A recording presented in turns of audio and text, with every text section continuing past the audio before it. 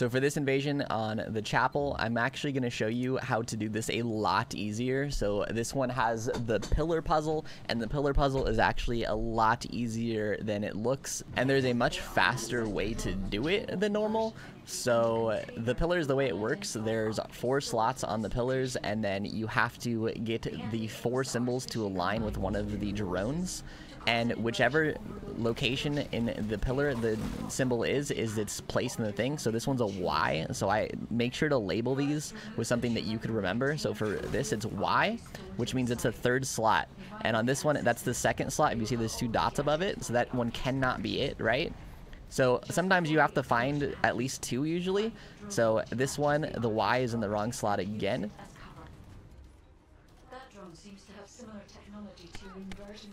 And then this one over here will have to be the correct one. So this one, the Y is in the correct spot. So you could go ahead and activate this one and it will go. You could do that off of 1 symbol if you're lucky. Sometimes you need more, but you only really need to do 1. So these are a lot easier than having to memorize all 4 symbol patterns like you would think you'd have to do.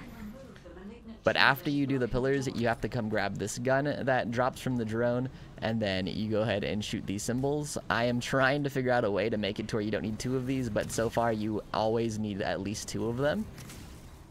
Make sure you don't miss, because you could end up needing to grab 3 of these if you mess up. But yeah, these pillars are actually kind of a lot easier as Glay, because you could just do all of them at once. I think it's like 5 hits. So key is 3. I think if that one is a key, and so it can be that one. And if none of the others have a key in 3, then I don't have to grab another symbol. This one has key in 3 as well, so I do need to grab another symbol.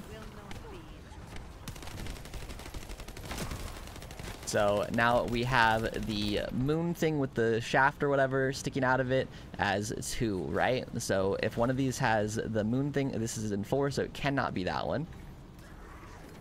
And it just ends up being a lot faster than grabbing all of the symbols. So this one is in 3 and 1.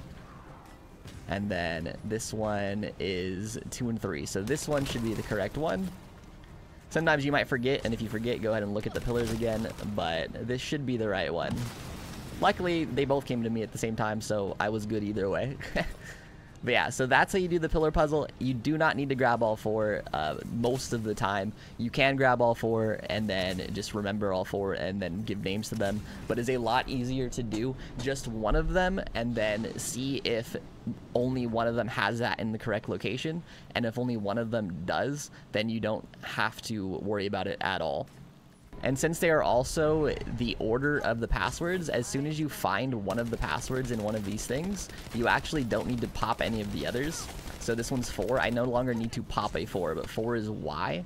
And then, as I could show you, I probably don't need them all, but now I would never have to pop the 4th one again if I'm doing these, because the 4th one is already Y. It's not going to be in any of the other pillars.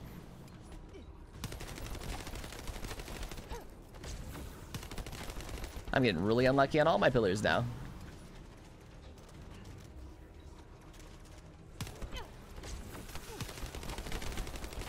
Okay, so we have Y as 4, and then that upside down moon thing as 3.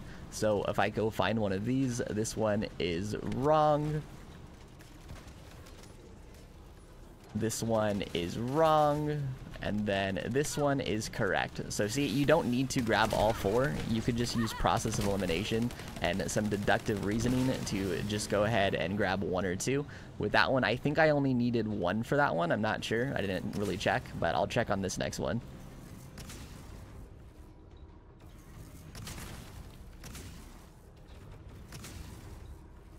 But yeah, hopefully I can figure out a way to make it to where you could do those faster right there, too. But yeah, for this one, I'll try to do just 1 and show you how it's possible. But yeah, there's virtually never going to be a time that you need more than 2 because of the odds, but sometimes you might need more than 2. I just think it's going to be, and it's just going to be pretty rare.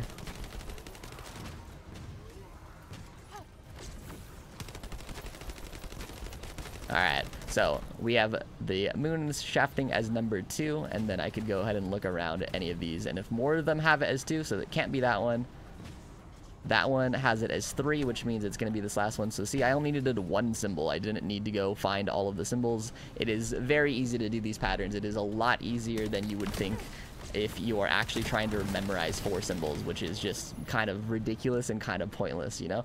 I'm running low on time here. Oh no. Alright, so we have key as number 2. I could go check if any of these have key as number 2. So this one has key as 2. And then as long as none of the others have key as 2, I could just get this off of number 1. So this one has no key as 2.